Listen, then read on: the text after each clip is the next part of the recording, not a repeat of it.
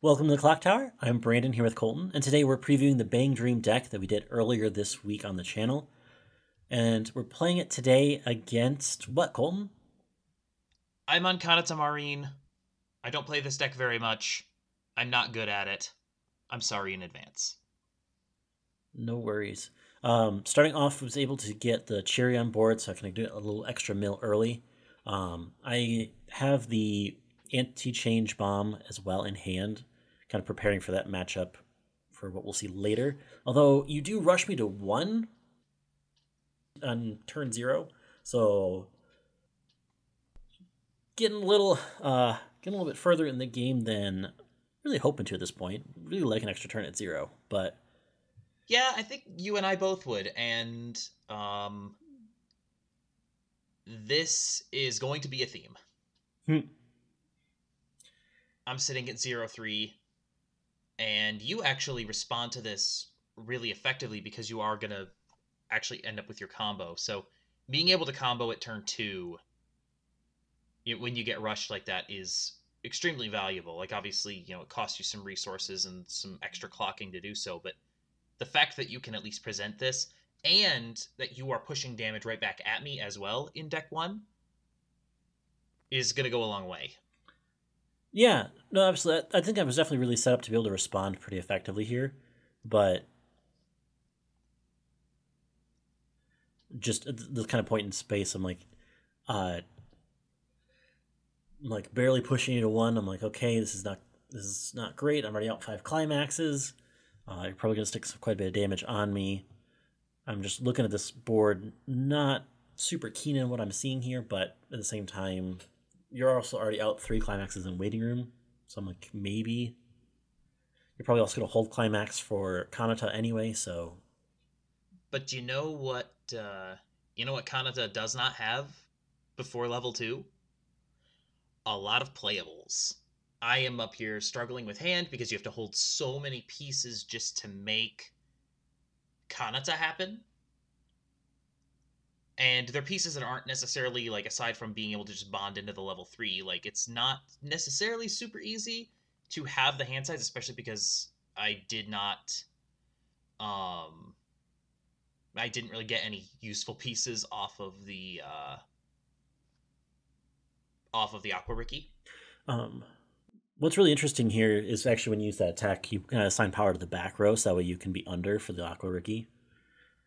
Like pretty uh pretty solid strategy to try to get cards in hand though. Well, I know that you have the bomb. I know that you have the bottom decker for level zeros. Mm-hmm. So for me, it's more of like I will concede the board. I'm 3 out of 12 here. I know I need another turn before level 2.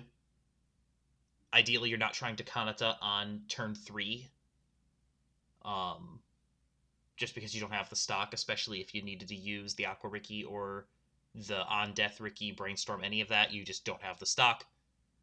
So I'm hoping that I cancel some of this, that I maintain a damage lead, and can just draw into slash throw down some playables, get to 4 stock, and then I can try to Kanata on the following turn.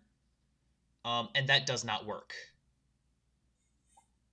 It does not work out for me at all. Spoilers, Golden. Spoilers. I do go up to 8 in hand because I figure I can filter out a card that way. Mm-hmm. But I also was like 2 and 5, so I was like expecting that I was probably going to trigger twice here. Mm-hmm. Um, but I do only manage to trigger once, so I know I have a cancel on top and going back about 6 out of 25. So Yep. And I have 1 stock. I'm at level 2, and I'm going to go back really, really poorly. I was really hoping to hit my refresh point. Usually that's not something that Kanata worries about too much.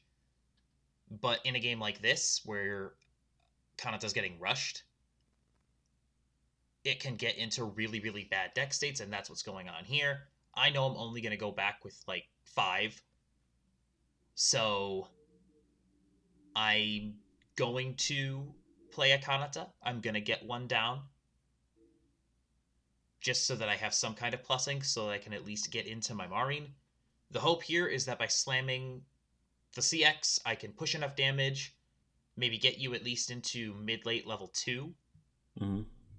so that I can, have a chance to close with double Marine, because I already know I'm going to eat a ton of damage on the backswing. No, that makes sense. Russian Kanata Marine works, guys. Hmm. Like, it's pretty effective, because Kanata needs some turns to actually, get its pieces together. Pro tip. Pro tip: if Kanata Marine doesn't cancel, you win. Um, That too. That also doesn't help. Um, the refresh but point yeah, here being a CX was pretty I annoying needed there. that 5 to stick, for real. I needed that 5 to stick, and um, watching that triple cancel happen, it was like, okay, I think I just die here, because there's no way that, I mean, because I know that, I'm gonna go to 2-2 here once I resolve this refresh. I'm gonna have 6 in deck. Like, I'm going to 3 next turn, almost certainly, or 5 in deck rather, because that wasn't supposed to be in refresh. And then I refresh the CX, so I'm 4 out of 34. This is not good. Yeah, yeah. Like, But that's also one of the fundamental struggles of Kanata, right? Is that, like, you really want to start playing at level 2, and in so doing, like, until you resolve double or triple Kanata, your compression might not be very good. So there is that window, right? There's that window where you can punish Kanata Marine for not having that compression, and you can get ahead in the damage race. It'll put it back, because then it's, going to have a board full of 2 souls down at level 2, slam CX. It's going to push its damage once it gets there. But if you can get ahead in the damage race, you give yourself a much better opportunity. I actually canceled a little bit here, and that's not good for me, all told, because I had already prepared myself for level 3 by grabbing double Marine. So I have to Ricky myself into 3. So when we were actually playing the game, I used it like it was an on-play Ricky, because I thought it was an on-play Ricky. It's not. It's on death. So imagine that I overplayed it with one of the other things that comes down, and then just procced it at the time I was supposed to proc it. Doesn't necessarily change what I have access to for the end game. It doesn't really change it at all, actually. But I played that out of order because I'm not a Kanata player, and I don't always know what I'm doing. no worries. Like, it for as much as it makes a difference here, it could have been the brainstorm in the back row as well. So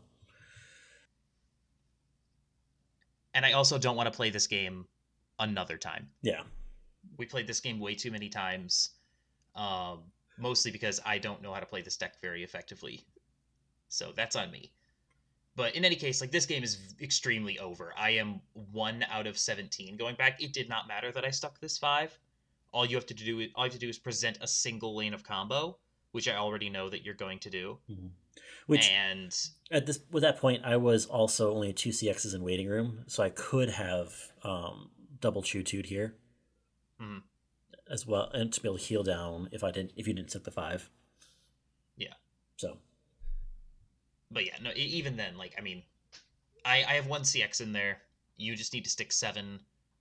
Slamming any climax with any additional burn will do the job. yep.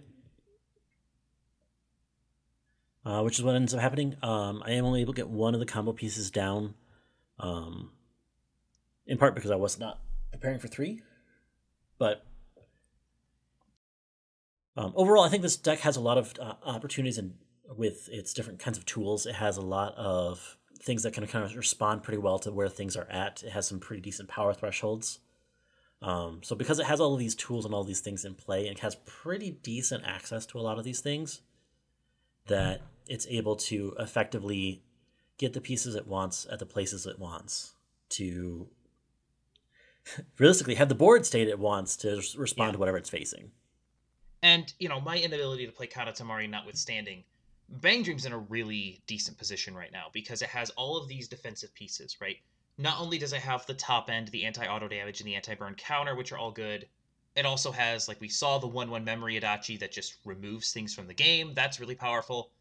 It has the 2/1 bunts for luck, just a stock swap on a stick for 1 at level 2, which is extremely good rate.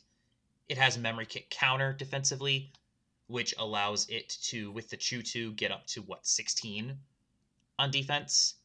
So that can just memory kick a Marine. If Choo-Choo comes down first, it can memory kick an Escanor, which just shuts off the entire Escanor combo, which is really effective. A lot of stuff right now. The Argo in the upcoming Alice set is a prime example. Super dependent on auto damage, and doesn't necessarily have a great response to Neg-Soul. So Bang Dream has access to all these really good defensive tools, and the combo burns. Bang Dream is in a better position than I think people are giving it credit for. It's not top tier, but if you're playing it at Springfest, you have enough outs to the best matchups that I think that you can have some real success with this deck. Speaking of Alice, that's the next deck that Brandon will be building. That is a week from Tuesday. The week before, we will have our regular Clock Talk, followed by 5 cards, 5 minutes for the new Sword Art set. Gameplay for that Alice deck in 2 weeks. Until next time, thank you so much for joining us. Please like, share, comment, and subscribe, and have a good one. We'll see you then.